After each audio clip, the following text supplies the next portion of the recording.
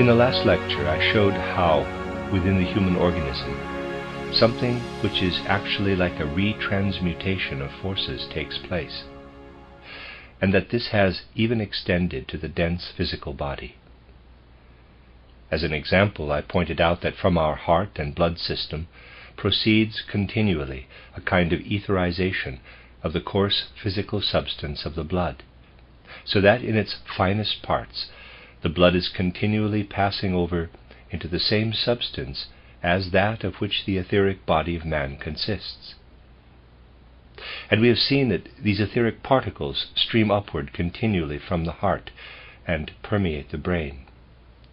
And moreover, that it depends on the permeation of our brain by these newly organized portions of our etheric body that we are able to develop a knowledge and understanding that surpasses the egoistic knowledge of what takes place within ourselves, within our own organism. I tried to explain that if these etheric streams did not pass upward from the heart to the brain, only those concepts and ideas and feelings could pass through the instrument of the brain which had to do with our own body, with our own organism. What I thus laid before you is connected with the whole course of man's development. We have to keep firmly before us the fact that in the beginning the evolution of our earth was preceded by the Saturn, Sun, and Moon evolution, that these had produced results, and that these led during the pre-Lemurian age to the Earth's formation, of the Earth's formation to an etheric man. Before entering on his Lemurian development, man, even as regards his physical forces, was only an etheric form. In the pre-Lemurian age, there was as yet no such dense physical man as we have today, with his dense physical blood, nerve system, bony system, etc. All the forces which exist in the physical body today were present then only in their etheric form. This etheric human form was shadowy and phantom-like compared with the later man, and gave but an indication of what later crystallized from it as the denser man. This densification only took place throughout the Lemurian, the Atlantean, and the post-Atlantean times. In order thoroughly to understand, quote, the wonders of the world, the trials of the soul, and the revelations of the spirit, close quote, we must keep in mind this taking on of form by man, and how he gradually became solidified from what had been originally a shadowy form. Let us now try to understand and picture symbolically to ourselves what a human being was like in pre-Lemurian times. He was then a kind of phantom, giving only an indication of the later human form. Into this human phantom, the most varied streams of influence entered, and the beings of the higher hierarchies worked within it. At that time, man did not walk about on the earth with his feet, but hovered as a shadowy form in the periphery of the earth. It was only later that he descended. The earth itself was indeed in a much less dense condition at that time. Everything that the higher hierarchies wrought on man streamed in upon him in all kinds of currents. While man lived on the earth in this shadowy form, the earth also was evolving, and was by no means that mass of dense matter that geologists, mineralogists, and physicists describe. To describe the earth as physicists and mineralogists do is much the same as to describe a man by only describing his skeleton. What physical science describes is only a part, the scaffolding of the earth. Quite other forces are bound up with the earth, and quite other substances, which make of the earth an organism in which we are embedded. The development of the earth continued, and from the earth itself there streamed to men continuous and ever-changing forces throughout the course of the Lemurian, Atlantean, and post-Atlantean evolution. Let us now imagine these forces more closely. We must first observe certain forces which, through the spiritual beings of the higher hierarchies, belong, as it were, to the subterrestrial streams, which I mentioned in the preceding lecture. These forces streamed into men, and indeed, were we to describe this process in terms of space, we should say that these forces were directed from below, from the earth upward. Throughout the course of earthly evolution, man is permeated from below by the forces of the higher hierarchies. And if we want to speak regarding the external things of science, and also of spiritual science, we are forced to say the forces which streamed into man, especially during the Lemurian age, and continuously after that, and assisted at his formation, were forces which, in accordance with their nature, worked through the earth. Wherever on the surface of the earth man may be, these forces are present. These forces, which had yet another task to accomplish in earthly evolution, we will, in the first place, make comprehensible by directing our attention to beings of another kingdom, in whose formation these forces were specially active. Zoologists and naturalists will someday be astounded to see in what a complicated manner everything has been formed from out the spiritual world. Things which they now represent so simply, so prettily, I might say, in their books, in what from a certain side is a quite correct genealogical tree. Things they consider as nearly related have in some cases arisen through the most complicated spiritual influences, coming from the most varied sides. As a matter of fact, we absolutely must not represent what zoology terms mammals in the way external Darwinistic zoology does today. We must by no means think that any direct line can be drawn from the simplest to the most complicated of the mammals. In two different kinds of mammals, we find that entirely different constructive forces are employed.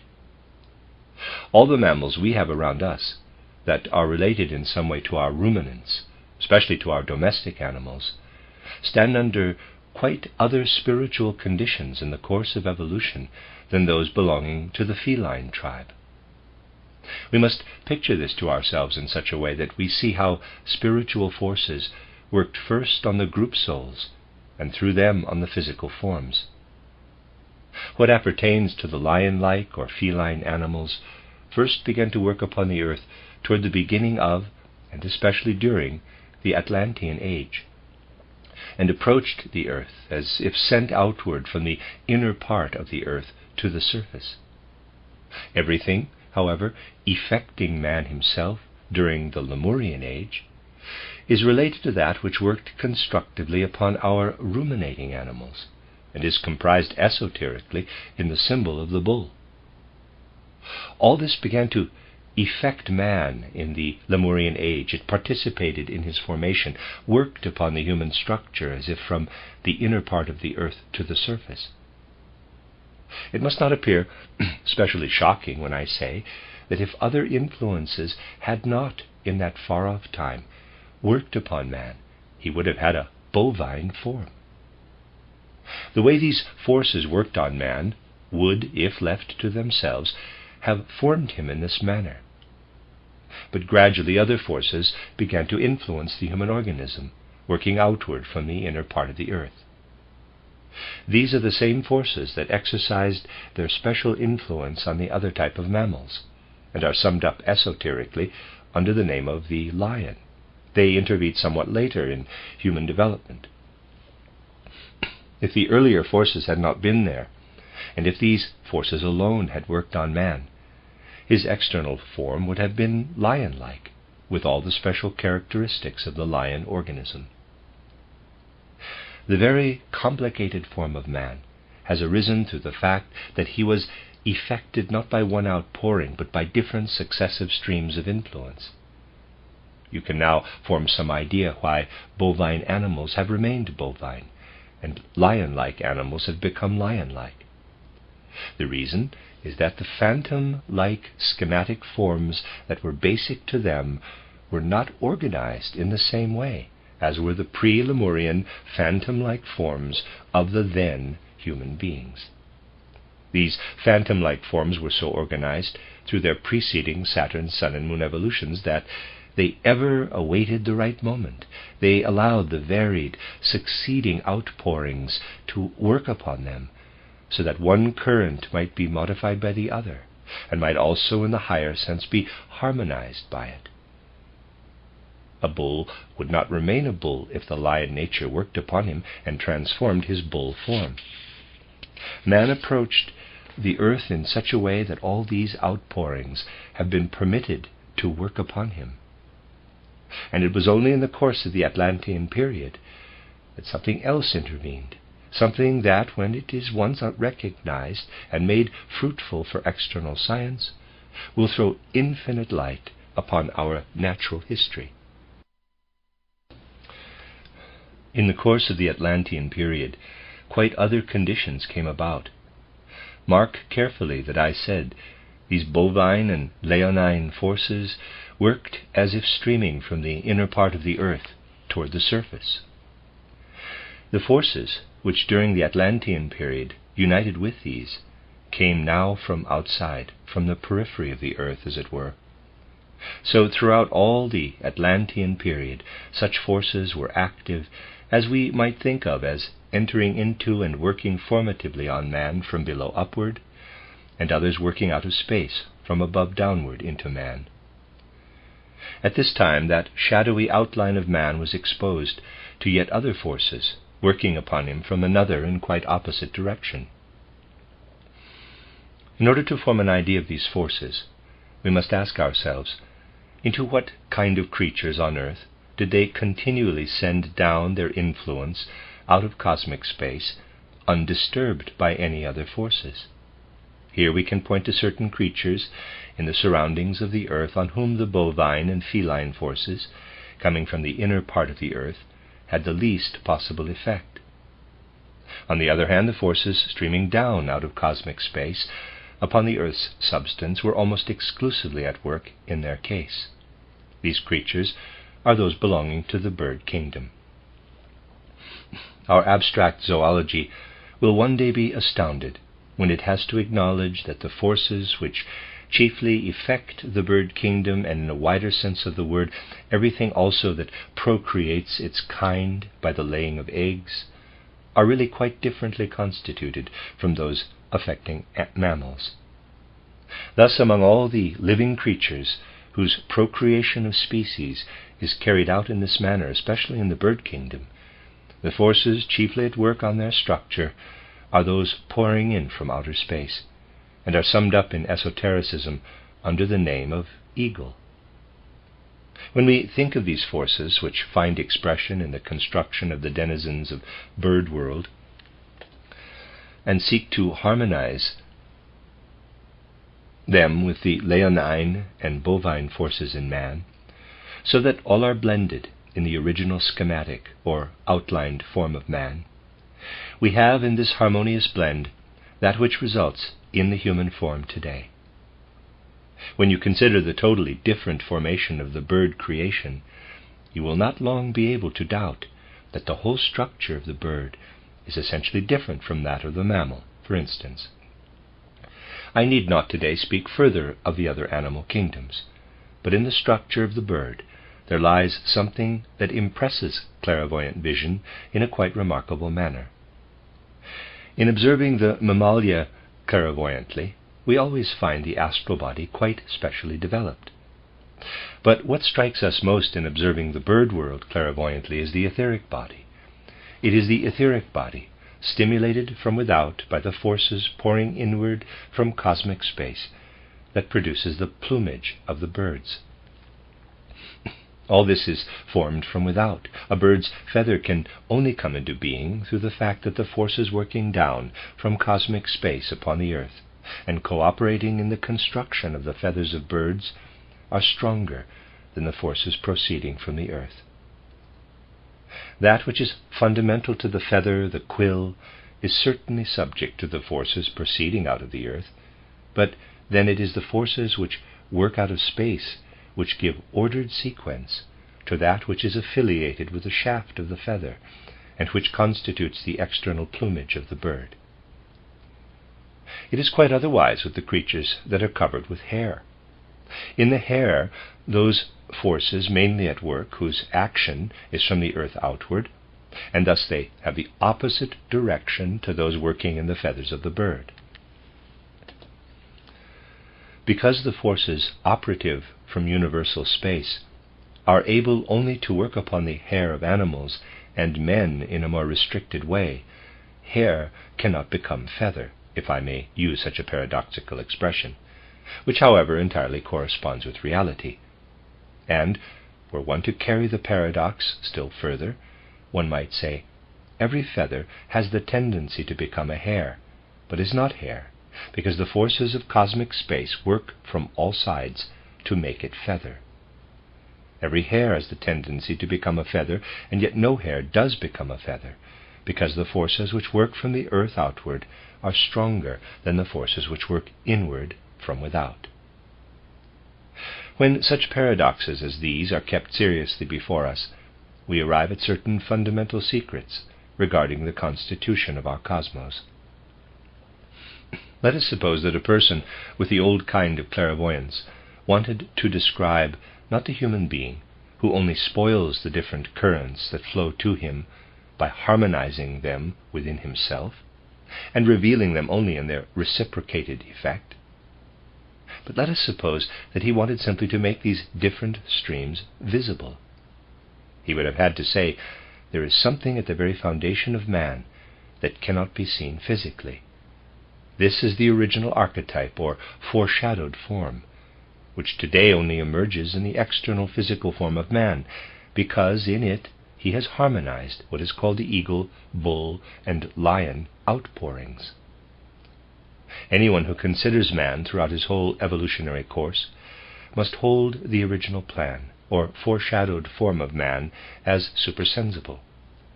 But in order to do so, he would have to separate one from another those forces which had flowed together in man. He would have to realize that the whole of the development of man is based on an etheric archetype, into which has flowed and mingled, so that in the complete man of the present day they can no longer be distinguished, a bull, a lion, and bird element.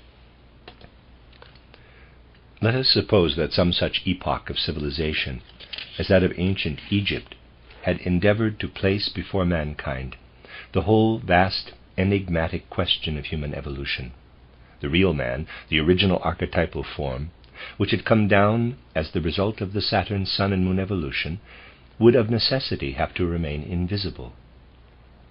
But out of the invisible would have to be constructed a compound figure, composed of the forms of the bull and the lion, with wings such as an eagle has, or in any case, such as a bird has. When you recall the form of the Sphinx in its widest meaning, which was intended to represent to us the great riddle of man's development, you actually have what such a civilization, gifted with clairvoyance and aware of the inner side of things concerning humanity, desired to place before this humanity. That which appeared distinct in the Sphinx is intimately interwoven with human nature. And one can say that to clairvoyant sight, the human form has a very strange appearance. When one takes such a Sphinx, as is actually composed of a lion form or a bull form with wings, and allows it to work upon the clairvoyant sense, supplementing it with that which stands behind it as human archetype or shadow form, when inwardly one interweaves these, there arises before us the human form of the present day. Hence clairvoyant consciousness cannot look at a Sphinx, which at first has no resemblance to a human being, without inwardly saying, quote, "That am I myself," close quote. Now in the course of these studies, something very remarkable has been said. We have thrown light on the four-membered being of man from a new standpoint. An archetypal or foreshadowed form, esoterically called man, has been handed on as the result of the Saturn, Sun, and Moon evolution. In the process of the condensation of this archetypal form, those spiritual streams of influence have been at work, which are described esoterically as the bull, the lion, and the eagle. Here we have 4 esoteric symbols which together actually compose man, and which are most deeply and most significantly concerned with human evolution. We have mentioned that in the course of human evolution on the earth, in man himself, as also in other creatures, especially in the bird creation, forces have participated which worked from without, from cosmic space. This actually occurred during the Atlantean Age, so that one can say, into those parts of the human organization to which the normal consciousness of man does not any longer extend, there entered a stream of influence out of cosmic space. This stream existed in Atlantean times, and naturally it existed also in post-Atlantean times. It was that current which issued from the sphere which I designated in the preceding chapter as that of the upper gods, the gods who in a certain way are the conceptions or ideas of the subterrestrial or Chthonian gods. Chthonian is C-H-T-H-O-N-I-A-N, Chthonian gods. These are entities who were encountered by those disciples of the Greek mysteries who had to approach the great riddle of the Sphinx. They had to regard the subconscious part of man, so that from the point of view of self-knowledge, they arrived also at the fourfold partition of humanity. This, which had poured out of cosmic space into the subconsciousness of man since the Atlantean period, and which had penetrated him even to his inferior parts, now entered earthly evolution in man's most highly purified parts at the baptism by John in Jordan. That was truly a very significant event. At that time, those forces entered in their purest essence, not only into the subconscious part of man, but so that his consciousness was ever more and more able to participate in them. They were forces which, since the Atlantean Age, have worked continually from out the cosmos upon our earth and upon the human structure of man. Therefore that figure had to appear, which is the greatest among all the great symbols that have come down to us in the occult and sacred writings, the symbol which we find in the Gospels. How is it possible to represent this inpouring from above out of cosmic space in its purest form? We know what took place in the baptism by John. We know that at that time the 3 principles of the body of Jesus of Nazareth, which had been prepared through the 2 Jesus children, as you find in my little book titled The Spiritual Guidance of Man and of Mankind, were forsaken by its ego, which was the ego Zarathustra. This ego streamed upward, and at its exit there entered into the body of Jesus the purest part of that stream which already had continuously poured forth from cosmic space, though only into the members that are today subconscious in man. Consequently, the correct symbol of a bird form was given, the form of a pure white dove, which represents the purest extract of that which was the, in quotes, eagle or cherub nature of the figure of the Sphinx. It is vital to the perfecting of humanity on earth that this cosmic current should flow into the conscious part of man. In the picture of Jesus of Nazareth by the Jordan, surmounted by the dove, we find the actual expression of the mystery, which had now come to a small number of people. In the last lecture we were able to trace somewhat the history of this stream from cosmic space. Why was this cosmic stream of influence able to formulate itself so that it became the Christ force, the impulse of Christ, which by working ever more and more on the earth will permeate and entirely fill the nature of man? By taking this impulse more and more into his inner being, man will feel within him more and more the truth of the saying of Paul, "Not I, but Christ in me."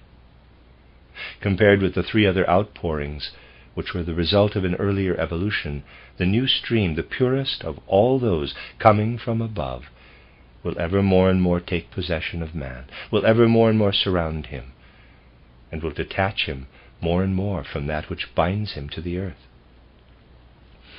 In the preceding lecture we described the historical development of this stream, and said it was only possible for it to become such as it was through its having been already prepared on the old sun. Whereas the super-terrestrial divine beings, who, as explained yesterday, are the conceptions or thoughts of other divine beings, wanted to live only in the finer elements, in the elements of warmth and light, in the chemical and life elements. This being, who later on descended at the baptism in Jordan, brought with him, out of his intrinsic wisdom, the forces to which our evolution had already progressed during the old sun evolution. We know from occult science that during the old sun evolution there had already taken place that condensation of the element of heat into the element of air, which was the most essential thing on ancient Saturn. Whereas the other beings of the super-terrestrial divine worlds did not concern themselves with taking anything of the nature of air with them at their departure from collective evolution into cosmic space. This being took with him the element of air. He thus remained in relationship with the earth, so that throughout all coming evolution, because of this being, an element existed in cosmic space that was related to the earth, namely that which had already condensed itself on the old sun to air or gas. If we could look out into space with the eye of ancient Zoroaster, and behold the sun as he beheld it, we should see in it first a remnant, a revival, as it were, of the old sun. We would see it imitating that which took place on the old sun. Thus, according to occult science, we have to see in the sun the dwelling place, or at least the most important part of the dwelling place, for the rest of our planets belong also to this dwelling place, of the upper godlike forms introduced to you yesterday as forming the one stream of divine influence from the world of the gods.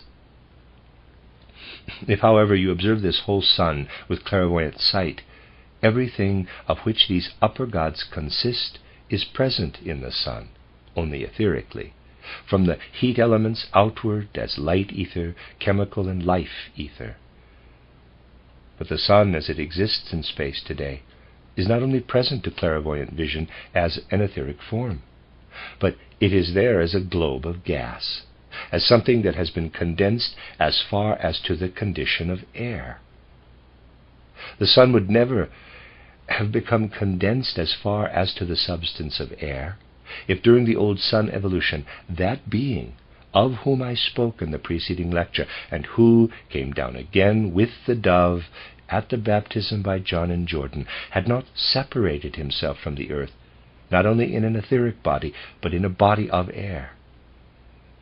Thus, when we look at the sun, we have to say to ourselves, those impulses which in the sun are impulses of warmth and of light, that are chemical and life impulses, are connected with those other beings, who are but the conceptions in the lower gods. But all that is of the nature of gas or air in the sun is really the body of Christ. By realizing things such as these, science, which today is so materialistic, will learn once more the ancient teaching of Zarathustra, will again have to acknowledge that the sun, as a globe of gas in cosmic space, is not only that which our astrochemistry desires to make of it, not merely that which our spectral analysis discovers, but the sun, as a globe of gas or air in outer cosmic space, is the original body of Christ, who was associated with the upper gods, but was also one of those divine beings who was connected with the life of the earth. That was perceived by Zarathustra when he gave expression to the mystery of the Christ in the sun in the following words: Ahura Mazda, the great spirit of wisdom, the mighty aura. In fact, that which formerly was only in the sun, but was related to the nature of the earth, took up its abode in the physical, etheric, and astral bodies of Jesus of Nazareth at that mysterious and mystic moment of the baptism by John in Jordan. In the body of Jesus of Nazareth, the cleansed, purified stream out of cosmic space allied itself, for the first time on earth, with the newly formed etheric body of man, streaming with the blood from the heart to the brain. With that etheric current, which streams continuously as the finest etheric portion of the blood from the heart to the head, was united during the baptism by John in Jordan that other stream, which entered out of cosmic space and was permeated with actual air substance. Through this it first became possible for every human soul to permeate itself with that element out of the cosmic space represented for us in the sign manual of the dove at the baptism by John in Jordan. A correspondence was actually created at that moment between the whole cosmos, insofar as it is accessible to us, and its purest extract, which had previously, temporarily one might say, taken part in what is esoterically called the eagle current. It was an interplay, a cooperation between everything composing the earth current, which operated upward from beneath upon the construction of the human body, and that which, as a macrocosmic current, worked upon man from outside. From this you can see how we must enter ever more and more deeply into the mystery of Palestine. The more progress we ourselves make in knowledge of what the world is, the greater is our understanding of the mystery of Palestine. We must now ask ourselves the question, why in these days man no longer sees anything of this? Why he no longer perceives anything at all of the etheric streams which flow from his heart toward his brain? Modern science is superficial. Therefore it also regards history in a manner that is superficial to the highest degree, and frequently accepts primeval truths as primeval errors. Were you to study Aristotle, you would find a remarkable teaching regarding human nature, a remarkable presentation of that, in quotes, world wonder, the human being. There you would find it stated that very fine etheric particles flow from the heart toward the head, and that where these touch the brain they are cooled. Of course, modern science says, for the Greeks, Aristotle was certainly a very clever man, but nowadays every schoolboy knows that this is an error. The error, however, is on the part of those who speak thus of Aristotle. In reality, Aristotle was not possessed of that clairvoyance by which he could know anything about these things for himself. But from old traditions he knew what, in yet older times, people had been able to observe through natural clairvoyance. Consciousness of the etheric currents which pass upward from the heart to the brain existed in a way far on into the Middle Ages, into the 15th and 16th centuries, and we still find a certain consciousness of this in the works of Descartes. The history of philosophy says regarding this, quote, there is certainly something that Descartes fancifully tells about the so-called life spirits which stream from the heart to the brain, but those are old notions, which happily we have left far behind, close quote. They are not old notions at all, but old truths, springing from the time when by means of natural clairvoyance it was possible to perceive such things. In a later age the consciousness of such things was lost. How then must we represent these things from the point of view of modern clairvoyance, of modern spiritual science? For the reason that Aristotle had of necessity to draw upon tradition, because the old clairvoyant powers were no longer at his disposal, we may perhaps find the manner in which he had to express these things somewhat difficult. But when, through modern esotericism, which has been available since the 13th century, one applies oneself to testing the complete nature of man, one notices that it is a fact that such an etheric stream does pass from the heart to the head. One notices also something more. It is not only an etheric stream that passes from the heart to the head, but in this stream we find that currents from the astral body are also present. So when we look more carefully at these streams, In turn, it turns out that there are present in them etheric parts, substances of the etheric body of man, as well as substances of the astral body of man. Thus a substance streams from the heart to the head of man, in which substantial parts of the etheric body and also of the astral body are present. Now, the brain is a most remarkable instrument of human nature. It has acquired, especially because of the way it has formed itself since the last third of the Atlantean age, the peculiar attribute of holding back that which passes upward as astral stream, of not allowing it to pass through, but it does allow the etheric stream to pass through. Let it be carefully noted, the brain as physical instrument is something which in part dams up the current passing from the heart upward to the brain. The brain is permeable as regards the etheric stream, but not permeable for the astral stream. This is retained in our brain, so that clairvoyant vision perceives that in the region of the head, the astral streams passing upward from the human body and spreading out in the brain are retained there and do not get through, or do so only in the smallest degree.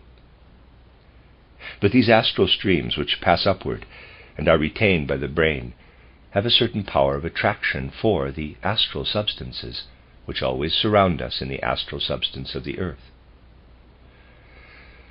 Hence the astral body of man, as met with in the region of the head, is as though knit together from two astralities, the one that which continually streams out of the cosmos, and the other that which passes from below upward in the human body and is attracted by the first.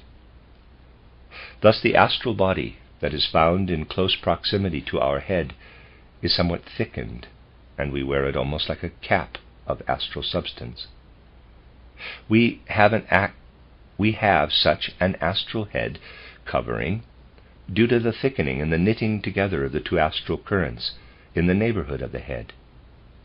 Through this astral hood or cap, the rays of the etheric body now penetrate, for they are not held back by the brain, and the more they appear to clairvoyant sight, the less they contain the impulses, desires, passions, and emotions of human nature. Because of this, that which we call the human aura acquires a wreath-like form when seen from the front, a circle of astral substance through which streams the rays of the etheric body.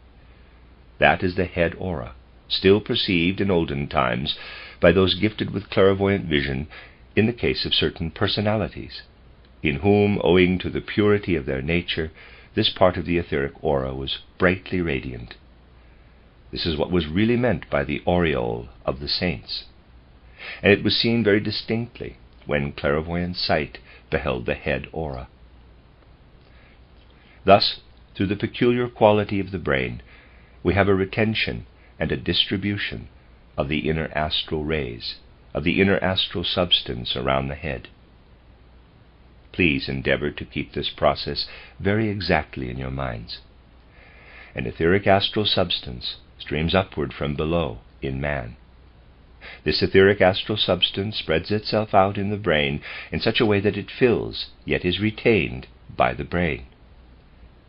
Even as the ray of light, which falls inwardly upon the mirror, is retained and is reflected back. Here you have the true structure of reflection. Because the astral substance is retained by the brain, it throws back its reflection, and what has entered and is reflected thus are your thoughts, your conscious feelings, that which you ordinarily experience as your soul life. It is only through the fact that this astral part is united or knit together by the all-pervading etheric portion, causing the astral portion within to be connected with the outer astrality, does a knowledge of the external world come about. All knowledge of the external world comes to us through the fact that the astrality without, described to you somewhat paradoxically as the astral cap or hood which every person wears, unites with the astrality within. How great are the riches which the history of civilization may yet receive through occultism. Let me remind you that in the olden times such things were seen, and that which was visible in the olden times, the aura, was imitated in man's dress. Headdresses were assumed because they imitated the astral cap or hood which crowns everyone. All external clothing came about originally through man's imitating in his dress that which etherically or astrally he had about him. If we wish to understand ancient vestments, especially those of the priests, if we want to know why they were in this form or in that, we need but look clairvoyantly at the things surrounding man, either as his astral or etheric aura.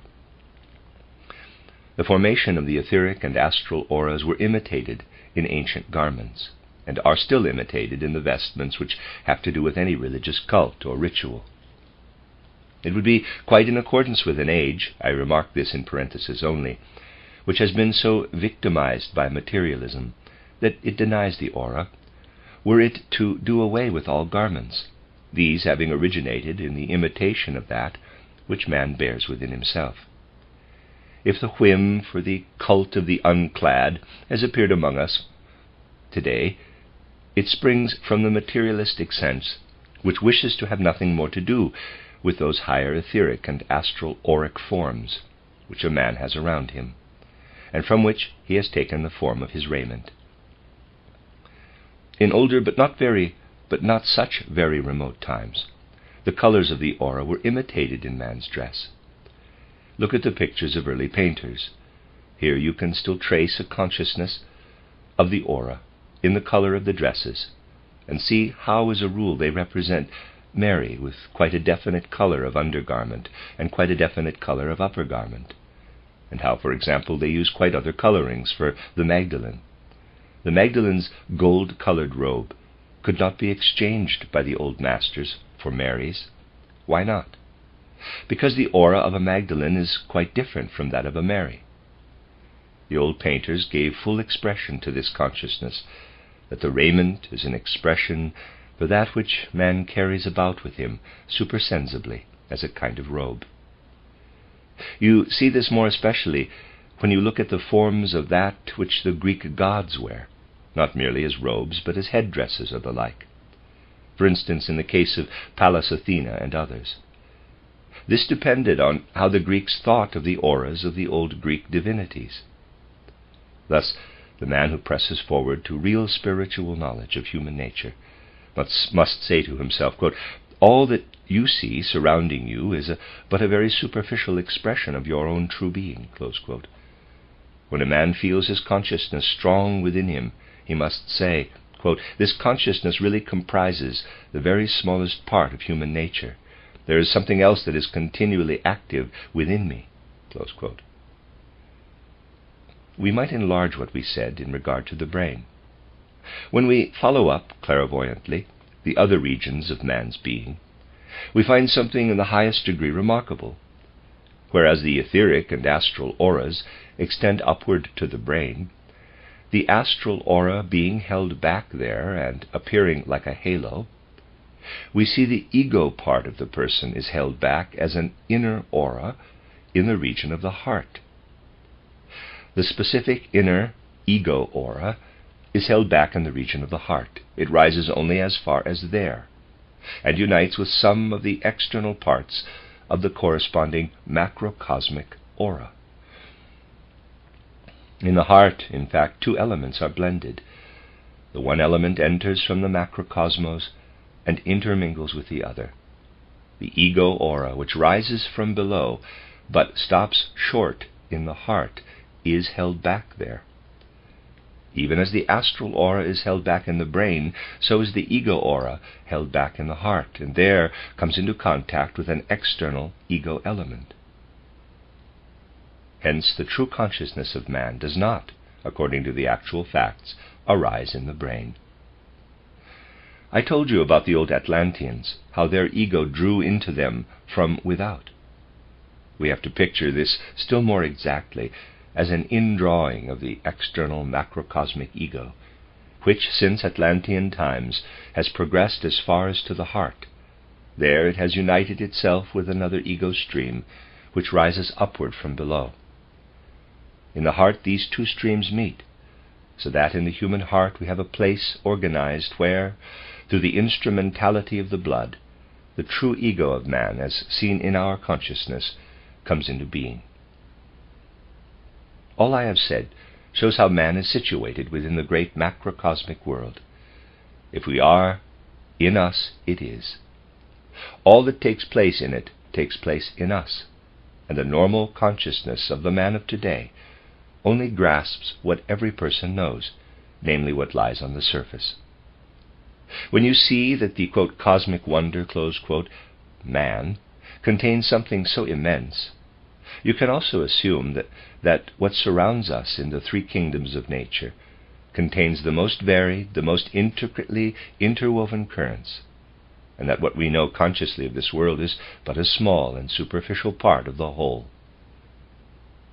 When we gain consciousness of this fact, we must confront the world and say, quote, with our soul content, with our ordinary consciousness, we know but the smallest part of the being that is man. What I have stated in a simple, easy sentence will become one day a difficult and profound fact for the consciousness of the man who is striving after supersensible knowledge. So I guess I think there was a close quote there, but it wasn't there. Okay, sorry. Let me read that again. Quote, with our soul content, with our ordinary consciousness, we know but the smallest part of the being that is man. I think there's a close quote there. What I have stated in this simple, easy sentence will become one day a difficult and profound fact for the consciousness of the man who is striving after supersensible knowledge. He will suddenly realize, quote, yes, in all you have so far known, you have really only hidden things from yourself. You have covered things up more than unveiled them, close quote. And he stands in all his human weakness confronting the wonders of the cosmos. That he is not powerless when conscious of this, that he finds within him the confidence to fight through, described in the preceding lecture, embraces the whole sphere of what one may call soul testings. Strong, forceful energy, hope and trust bring the soul through every test, for through these the soul is able to confront everything that we can describe as a cosmic wonder, and the universe presents us with still more and more wonders the more we win through to the supersensible worlds. As with every fresh cosmic wonder, we are faced with some new unknown. We shall also always be confronted with fresh tests. In the small affairs of ordinary life, it would be a test, for example, if we had to come to know someone for a time and had thought that he was even as he appeared to us, and he suddenly showed himself to be quite different. We might then either fall away from him, or we might lead our soul past this point and remain true to him. We should then, in a way, have stood the test of friendship. There are also tests with regard to the wonders of the cosmos. In all that our souls have gained in ideas and feelings, we stand, with regard to cosmic wonders, because we are moving forward, in front of a world that changes. And because we are always seeing further and further into this world, there is always something new before us, and we are always having to say afresh to ourselves, quote, what we have seen so far is Maya, close quote. Doubt may then assail us. The mood may arise that makes us say, quote, you have pressed forward too quickly, close quote, just as in the last scene but one of the Rosicrucian drama, The Soul's Probation. Johannes Thomasius says to himself that so far he had made a certain picture in his mind of Lucifer, according to the development of his own soul. This, however, is only a picture, a phantom. As he progresses, Lucifer appears to him in a far more comprehensive way, and he has to return in order that he may learn to know him in his fullness, not as a phantom as hitherto. So also can he, who has pushed forward to what is for him a certain stage of clairvoyance, push on still further, and say to himself, quote, what I have so far attained is still nothing but phantom, but image. It must become more dense, close quote. Because we are always pressing forward, we are continually faced with fresh formations of the world. We must bring the strong forces of the soul into these fresh conformations. Then our soul will stand the tests, and will continually be able to receive fresh spiritual revelations. Every time a new spiritual revelation comes, a new trial of soul will have to be endured. Out of each separate stage of development, new tests arise, and it is precisely in the fact that our soul need never make an end, but can undertake ever higher and perhaps more difficult tests, that we have to recognize the impulse to all higher development. Spiritual revelations are never absent when the soul is able to endure those trials, which perhaps only after long periods furnish what is necessary for it to rise through trials.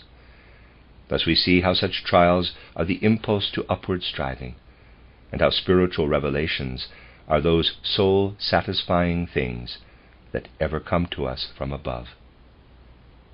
Consequently, we must certainly not consider that point as an end which can be attained at one stage, and which is represented, for example, in our first Rosicrucian drama. We should make a mistake if we were to regard it as an end. A person can be very far advanced in seeing pictures of the higher worlds, and yet one day he may find that he has seen only pictures, not realities. He is then confronted with the severe soul test before which Johannes Thomasius stands when the second Rosicrucian drama ends. He is then aware that what he has beheld was a picture, that he had by no means sufficiently learned to know reality on the physical plane so as to be able to fill out his picture with reality. Then such trials approach his soul that he is bound to ask, how can I develop those strong forces within me that shall enable me to give content to what, in the first place, is only a picture? We must therefore clearly understand that we must not shrink from trials of the soul, for with each reorganization of the world that approaches, we have again to endure trials. To avoid such trials would be the death of true spiritual life. We must realize it is our duty to endure these trials of the soul, because they strengthen us to force our way into the spiritual world.